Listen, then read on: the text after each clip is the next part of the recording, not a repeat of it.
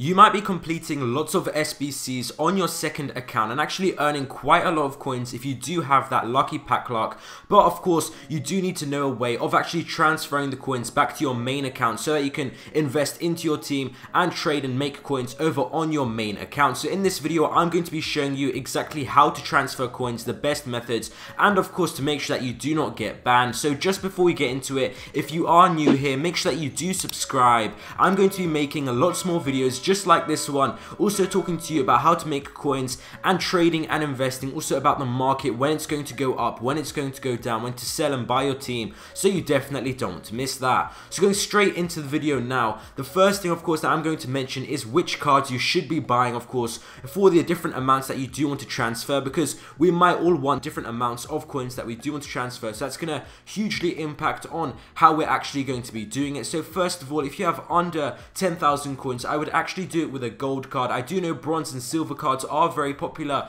but that might be too suspicious. So the next one is going to be more than 20,000 coins. I would use probably a silver inform. You can also use a gold inform if you like, just whichever one of course is going to be more convenient. And then now for the more amount of coins, I'm actually going to recommend for gold informs. This is going to be probably more than 40,000 coins, something like that. And also something very important that you do need to keep in mind whilst thinking of which cards to actually buy. You can get more expensive informs selling for around 20,000 coins, 30,000 coins, and they will have bigger price ranges, and that is actually going to be a lot better. So it's best to transfer with as few cards as possible. So one bigger price range and the card goes for more, maybe 30,000 coins, is a lot better than two 50k price ranges. That of course the inform is going to cost you 10,000 coins each. That is a lot better and it is going to be a lot safer. You just want to transfer your coins with the least amount of cards as possible, so of course that EA Sports do not notice, and some other things that you can do to actually make sure you're 100% safe. So it depends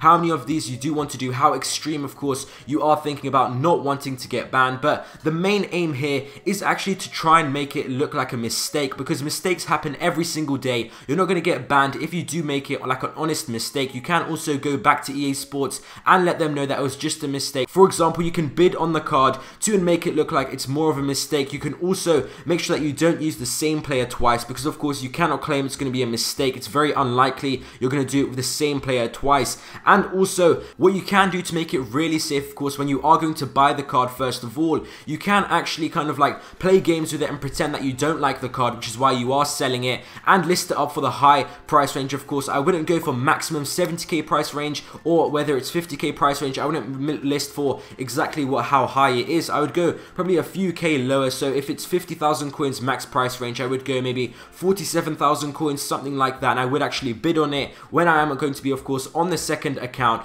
And also when you do buy it on the second account for a lot of coins, like 70,000 coins, 50,000 coins, the gold inform, you can actually play games with it and pretend that you don't like it as well. And as long as you don't do anything ridiculous, you definitely should be fine. It is a very safe method doing this, and personally I'm just going to be doing it this one time right at the start, of course, just to get from what I did on this SBC account to my main account, and for the rest of the year I'm not going to be doing it at all. So if you just do this one time, of course, just at the start of the year now, you'll definitely be fine, especially if you use these methods. As long as you don't go transfer 100,000 coins just with bronze cards or anything stupid like that, then you should definitely be fine. And I still know people who have done that and still got away with it. So doing this method, you should definitely be fine, and I wouldn't really recommend doing this week in, week out. I would just say do transferring coins to be 100% safe. Just do it one time right at the start, just like this, and you should be fine. Let me know if you down in the comments below if you guys do have any other questions or anything like that. I'll definitely get back to you. Thank you guys for watching this video. I hope you guys enjoyed, and I'll see you next time.